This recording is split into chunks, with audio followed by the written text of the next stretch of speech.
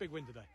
Massive win, and I said that, and people will look at the league position of Brislington and look at the run we've been on and say, you know, expect Mousehole to go and win the game. But after a break from, you know, having not played, I said to the boys I was nervous going into the game because it didn't do us any justice last time. You know, we didn't come out of it well, and we weren't sharp and we weren't fit.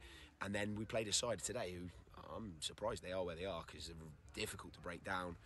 You know, strong, a little bit of quality going forward as well. So, no, it's a really, really big win. Don't always say that, but I just think after the break we've had and the run we were on, it was so important to keep that momentum going, and we have. And we were good in parts. You know, we weren't perfect by any stretch, but there was a lot to like about the performance, and it was nice to get that second just to kill the game. I was pleased for Macca because he'd been sort of knocking at the door and he got his reward. But no, I'm really pleased with the win. How difficult is it when we've had this disruption we've had in the last few weeks? How difficult has that been for you?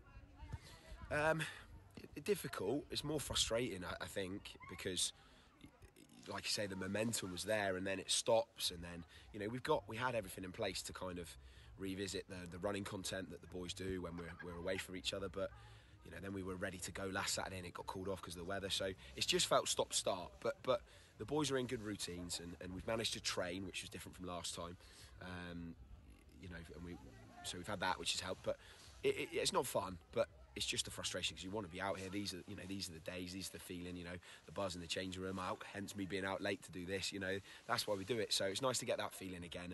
And no, it's difficult, but we're well prepared for it, and the boys approach it in the right way, which is really important. So, but yeah, it's nice to be back and have the momentum hopefully carry on from where we left off.